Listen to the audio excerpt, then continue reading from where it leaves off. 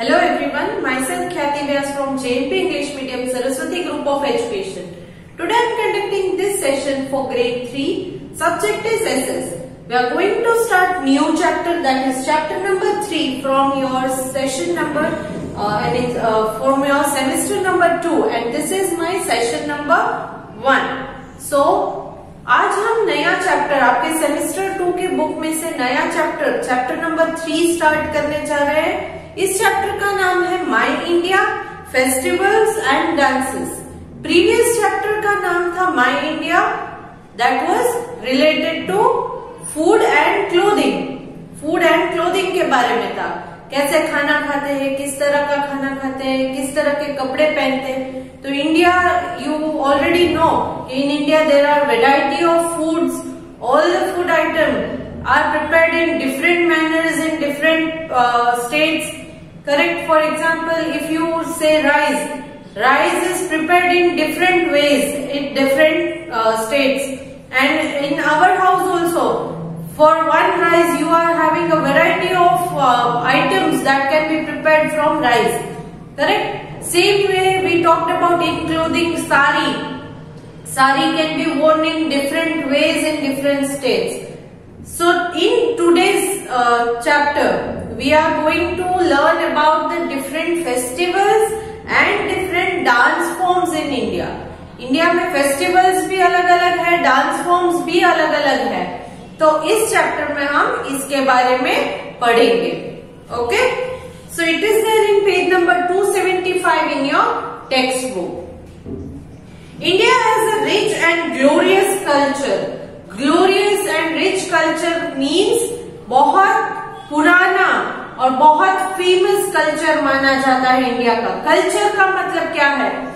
जो हम रीत रिवाज सब करते हैं ना, उन्हें हमारा कल्चर कहा जाता है. For example, morning when you get up, some of you might touch your parents feet and wish them.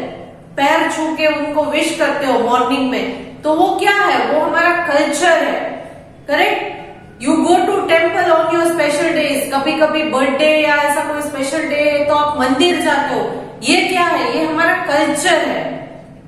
Correct? शादी होती है तो शादी में आप बहुत सारे रिचुअल्स मनाते हो. अलग दिन में अलग अलग कुछ ना कुछ स्पेशल होता है. तो ये हमारा कल्चर है. Correct? So all these are very old. ये बहुत पुराने जमाने से चला आ रहा है. So it is glorious and rich. Rich means all in the world, all the people in the world, they just love it, they like it. In different parts of the country, people follow different traditions. अलग अलग रीत रिवाज को follow करते हैं अलग अलग लोग. करेक्ट? यहाँ पर गुजरात में अलग ट्रेडिशन होता है तो महाराष्ट्र में अलग ट्रेडिशन. यहाँ पर हम गणेश चतुर्थी जो है वो अलग तरीके से सेलिब्रेट करते हैं, महाराष्ट्र में अलग तरीके से, शायद साउथ इंडिया में किसी और तरीके से. नवरात्रि भी अलग अलग तरीके से हम सेलिब्रेट करते हैं. This include celebrating many colourful and exciting festivals. तो इन अलग अलग ट्रेडिशंस में से एक ऐसा ट्रेडिशन है कि फेस्टिवल्स को कैसे सेलिब्रेट करना. तो ये फेस्टिवल्स भी हम अलग अलग तरीके से सेलिब्रेट करते हैं. Another important part of our culture is the traditional dance and music of India. और एक हमारा ट्रेडिशन है, वो है हमारा डांस और हमारा music. You might have observe that the dance form that are in India are quite different from the dance forms of foreign countries. Foreign countries के डांस फॉर्म और इंडिया के डांस फॉर्म में बहुत अलग अलग difference आपको दिखाई देंगे. उसी तरह से म्यूजिक में भी आप हिंदी म्यूजिक सुनो और फिर किसी फॉरेन कंट्री का इंग्लिश म्यूजिक सुनो, you might feel the difference. So difference इसमें भी है. किसमें? फेस्टिवल्स जो सेलिब्रेट करते हैं उसमें, अलग अलग डांसेस में, म्यूजिक में, everywhere you can see the difference. Let us learn more about this. Now talking about festivals. सबसे पहले हम इस चैप्टर का नाम माई इंडिया फेस्टिवल्स एंड डांस. तो फेस्टिवल्स वाला पार्ट पहले लेंगे क्योंकि इंडिया में बहुत सारे फेस्टिवल्स है, जैसे कि बसंत पंचमी, होली, रक्षाबंधन, दशहरा जिसको नवरात्रि भी कहते हैं, then Diwali, Gurpurab, Eid ul Fitr, Eid ul Zuha, Christmas, good Friday, Buddha Purnima, Mahavir Jayanti, Pongal जिसको संक्रांति भी कहते हैं, ओणम, बैसाखी और बहुत सारे छोटे छोटे फेस्टिवल्स जैसे कि तीज, शिवरात्रि, छठ, बिहू, नवरोज, ये सारे बहुत छोटे छोटे फेस्टिवल्स है, ये भी आते ही रहते हैं। बट सारे के सारे फेस्टिवल्स को अगर इंक्लूड कर दो तो सोचो कि कितने सारे फेस्टिवल्स होंगे इंडिया में।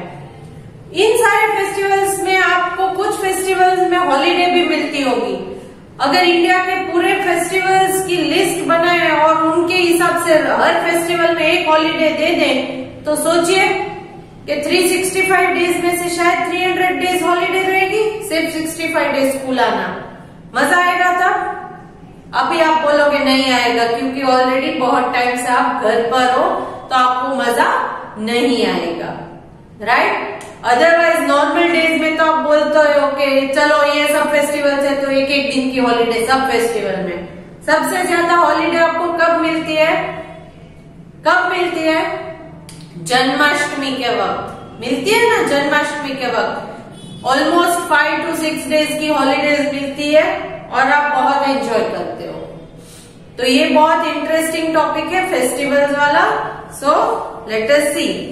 A festival is a time when we celebrate something.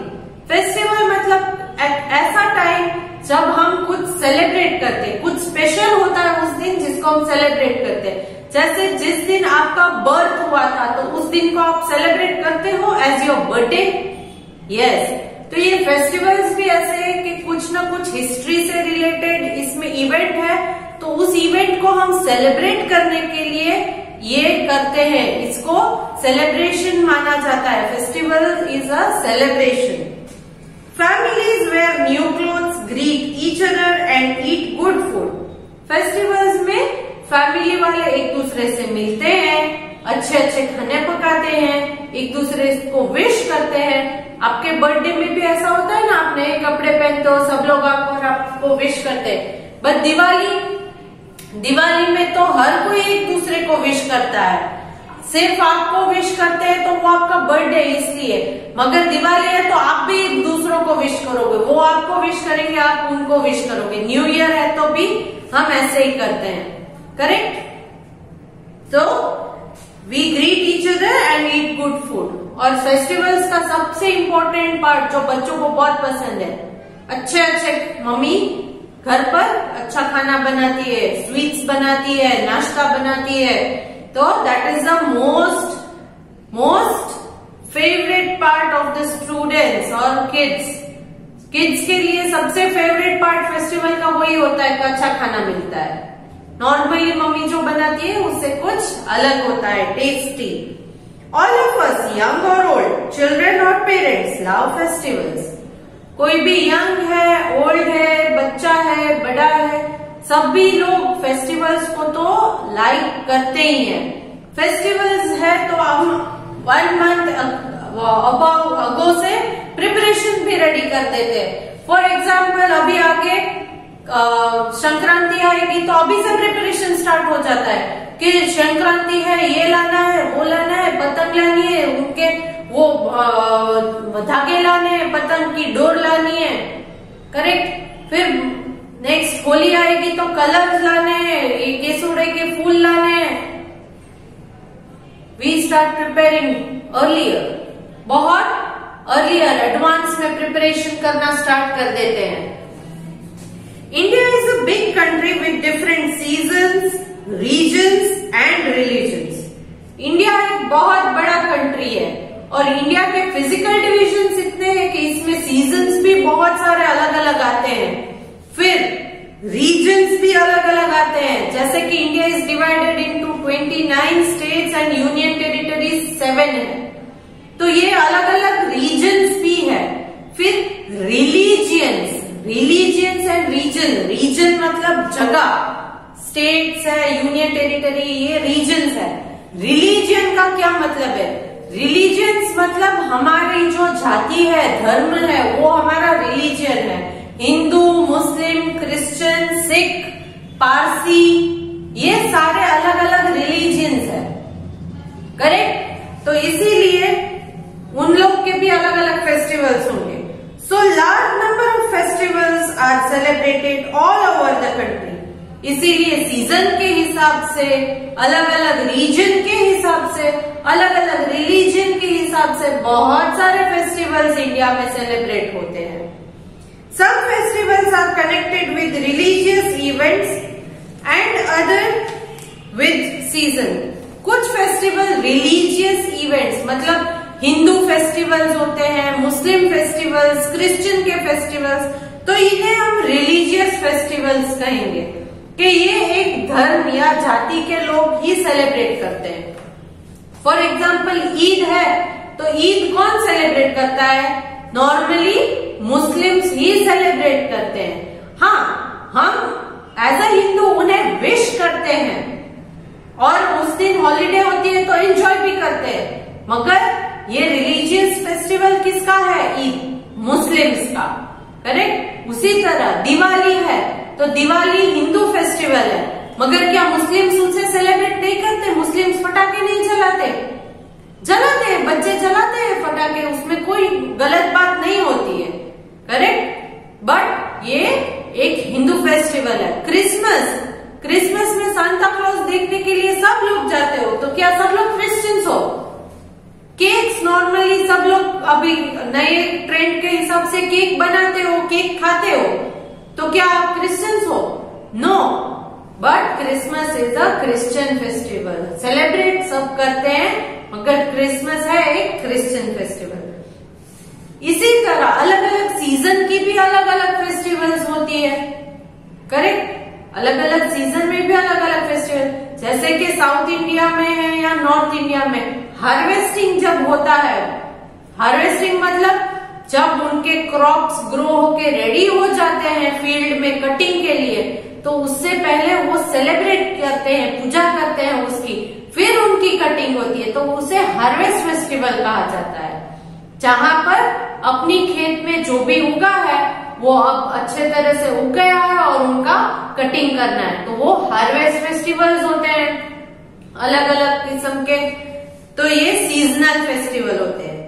There are some occasions when the whole country remember special events of the past, और कुछ ऐसे फेस्टिवल्स भी है जहां पूरे कंट्री में, may it be any religion, may it be any reason और may it be any season, इसमें सीजन, रिलीजन या रीजन का कुछ नहीं होता है, बट सारी कंट्री के लोग एक साथ सेलिब्रेट करते हैं।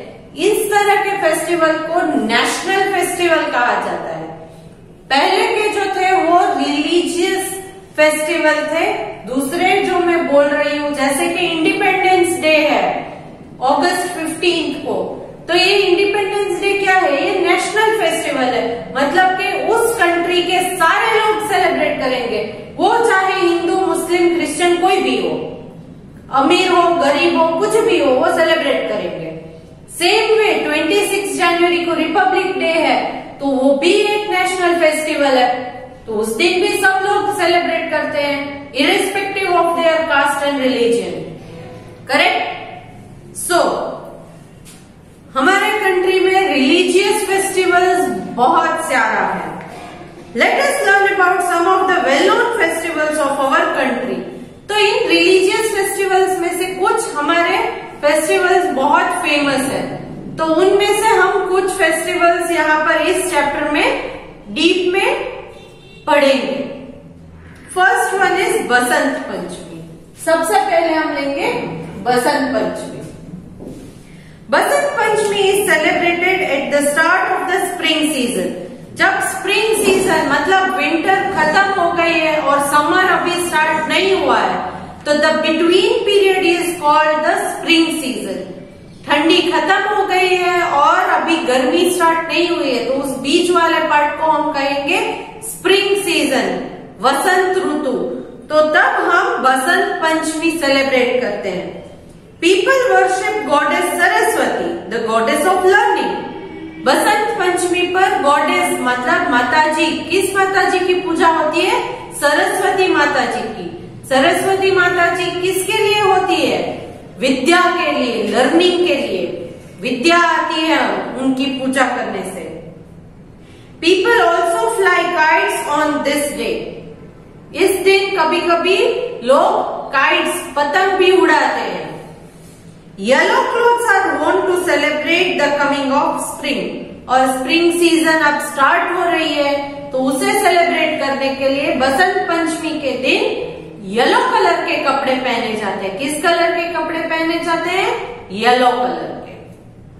Next, Holi. In March, when the weather is neither too hot nor too cold, the festival of Holi is celebrated. फिर मार्च के महीने में जब वेदर कैसा होता है, बहुत ठंडी भी नहीं है, बहुत गर्मी भी नहीं है, सीजन तो स्प्रिंग ही होती है, तो स्प्रिंग सीजन में बसंत पंचमी के साथ साथ होली भी हम सेलिब्रेट करते हैं। जब बहुत ठंडी भी नहीं रहती है, बहुत गर्मी भी नहीं रहती है, तो मॉडरेट क्लाइमेट रहता है, तब हम होली सेलिब्रेट करते हैं। It is known as the festival of colours. Holi को फेस्टिवल्स ऑफ कलर्स भी कहा जाता है। क्यों? क्योंकि होली में आपको पता ही होगा कि एक दूसरे पर अलग अलग कलर के पाउडर्स को हम स्प्रिंकल करते हैं, छिड़कते हैं, करेक्ट? फिर कलर वाला पानी बना के उस पानी को भी एक दूसरे के ऊपर छिड़कते हैं, तो इसीलिए फेस्टिवल ऑफ कलर्स कहा जाता है होली को।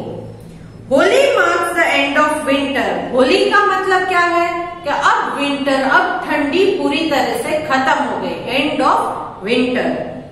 पीपल पुट गुलाल और colour powder on each other. गुलाल से खेलते हैं, एक दूसरे को गुलाल लगाते हैं। गुलाल मतलब कलरफुल, अलग अलग कलर के पाउडर होते हैं। Around this time, crops such as wheat, gram, mustard and millets are ready for harvest. तो ये होली एक ऐसा टाइम है जब नॉर्मली क्रॉप्स जैसे कि व्हीट मतलब के गेहूं, ग्राम्स मतलब के आपके मूंग है, फिर छोटी छोटी मटकी है, ये सारे, देन मस्टर्ड मतलब के राई, मिलेट्स मतलब के आपके बाजरा, ज्वार, जो छोटे छोटे दाने होते हैं, ये ग्रो होके रेडी हो जाते हैं हार्वेस्टिंग के लिए। तो ये होली का जो फेस्टिवल है वो है। देन टॉकिंग अबाउट रक्षाबंधन, एक और है, वो है रक्षाबंधन। रक्षाबंधन तो आप लोगों का फेवरेट फेस्टिवल होगा, राइट? स्पेशली गर्ल्स के लिए, क्योंकि गर्ल्स को तो गिफ्ट भी मिलते हैं। भाई के लिए थोड़ा स्पेशल नहीं होता है क्योंकि उनको गिफ्ट देना पड़ता है, बट भाई एंजॉय करते हैं क्योंकि उनकी कलाई पर बहुत सारी राखी आ जाती है एक ही दिन में। Now Rakshabandhan celebrates the love between sister and brother. Rakshabandhan भाई बहन के बीच में कितना प्यार है, कितना बॉन्डिंग है, ये दिखाने के लिए हम सेलिब्रेट करते हैं। Girls and women tie the rakhi around the wrist of their brother. wrist मतलब कलाई। गर्ल्स जो लड़कियां हैं और विमेन जो औरतें हैं, वो अपने भाई की कलाई पर, रिस्ट पर राखी बांधती है और उसके बदले में भाई उनको गिफ्ट्स देते हैं या पैसे देते हैं। अगर गिफ्ट ले आते हैं तो ठीक, टाइम नहीं मिलता है तो बहन को पैसे दे देते हैं कि तू अपने हिसाब से जो चाहिए तुझे वो ले ले मेरी तरफ से। और ये क्यों होता है रक्षाबंधन? ये इसलिए होता है कि भाई तुम मेरी रक्षा करना। बहन अपने भाई को कहती है कि भाई तुम मेरी रक्षा करना, इसीलिए रक्षाबंधन मनाया जाता है। Clear? Next talking about Dussehra और नवरात्रि। दशहरा और Navratri. Dussehra is also known as Vijayadashami. Dussehra को विजयादशमी भी कहा जाता है क्योंकि उस दिन राम भगवान विजय हुए थे, विन हुए थे, इसीलिए विजयादशमी भी कहते हैं। It marks Lord रामा's victory over Ravana and shows the victory of good over evil. Vijayadashami मतलब के जिस दिन लॉर्ड राम रावण की बुराई को हरा देते हैं, हरा देना और विजय प्राप्त कर लेते हैं। रावण की बुराई के ऊपर ये विजय प्राप्त कर लेते हैं, बुराई का अंत हो जाता है। सो victory of good over evil, evil मतलब बुराई, गुड ओवर इविल मतलब अच्छाई की जीत हुई और बुराई की हार होती है, इसीलिए हम विजयादशमी कहते हैं। This festival is celebrated over 9 days as Navratri through out India. Dussehra से पहले 9 days तक हम नवरात्रि सेलिब्रेट करते हैं। फिर 10th डे, 10वें दिन दशहरा मनाया जाता है। तो उससे पहले के 9 दिन को नवरात्रि हम सेलिब्रेट करते हैं through out the country, through out India. हमारे पूरे कंट्री में नवरात्रि मनाते हैं दशहरा से पहले 9 दिन तक। लीला is stage during the festival depicting the Ram Leela is staged during this festival depicting the life of Lord Rama. Ram लीला, राम लीला का मतलब क्या है? स्टेज पर ड्रामा जैसा करते हैं जिसमें भगवान राम की कथा करते हैं, पूरा ड्रामा के रूप में लोगों को दिखाते हैं, तो ये राम लीला है। रामलीला का आयोजन किया जाता है जगह जगह पर। इन waste Bengal and other places in the eastern part of the country, Durga Puja is celebrated at this time. Waste Bengal और eastern part of the country में दुर्गा पूजा मनाई जाती है। दशहरा के वक्त, नवरात्रि के वक्त ये लोग 9 दिन तक दुर्गा माता की पूजा करते हैं। Next, Diwali. Diwali is also called festival of lights. Diwali को फेस्टिवल ऑफ लाइट्स भी कहा जाता है। वेरी सिंपल, बिकॉज दिवाली के वक्त हम लोग बहुत सारे दिए जलाते हैं, पटाखे जलाते हैं, जिन पटाखों में से लाइट्स निकलती है, तो इसीलिए फेस्टिवल ऑफ लाइट्स कहा जाता है। हाउस को भी डेकोरेट करते हैं लाइटिंग से, तो it is called festival of lights. It is celebrated to mark return of Lord Rama to Ayodhya after 14 years of exile. Exile मतलब वनवास। 14 साल वनवास के बाद लॉर्ड रामा जब अपने घर लौटे, तब इस दिन को हम दिवाली मनाते हैं, सेलिब्रेट करते हैं दिवाली के 14 साल बाद, 14 इयर्स के बाद लॉर्ड रामा लौटकर अपने घर आए। Exile, exile means having to live away from your country as a punishment. आप अपने देश से बाहर रहोगे, कभी कभी पनिशमेंट भी ऐसी दी जाती है, तो ये एक्साइल का मतलब है living away from your country sometimes as a punishment. कभी कभी पनिशमेंट के जैसे भी, जैसे हम टीचर्स कभी कभी पनिशमेंट देते हैं कि get out of the class, तो आपको क्लास से अलग रहना होता है, तो उसी तरह कभी कभी घर से बाहर निकाल देते हैं, तो क्या होता है, वो तो घर से बाहर था, ये तो देश से बाहर निकाल देना है, और तब आप किसी से मिल भी नहीं सकते हो। People clean and decorate their homes and wear new clothes. People अपने घर को क्लीन करते हैं, क्लीनिंग करते हैं दिवाली के पहले, और डेकोरेट भी करते हैं। In the evening, after offering prayer to Goddess Lakshmi, शाम के वक्त लक्ष्मी जी की पूजा की जाती है दिवाली के दिन। The Goddess of Wealth, Goddess of Wealth मतलब लक्ष्मी माता जी, मतलब हमारे पास जो धन दौलत होती है, वेल्थ होती है, उसकी माता जी है Lakshmi ji. The light diyas and candles, फिर वो लोग दिया जलाते हैं या कैंडल्स जलाते हैं। Gifts and sweets are exchange among friends and relatives, और उस दिन भी, दिवाली के दिन भी एक दूसरे को कभी कभी गिफ्ट्स देते हैं और मिठाई बना बनाकर सब लोगों को मिठाई बांटते हैं, मिठाई खिलाते हैं। Clear? So we have discussed 1, 2, 3, 4 and 5 festivals.